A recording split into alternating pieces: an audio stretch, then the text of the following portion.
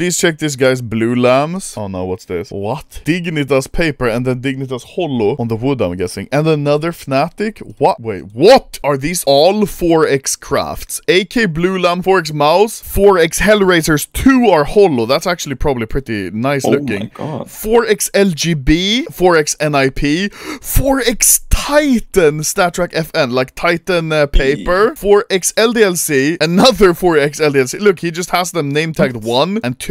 This is like a Rad who names all his gun.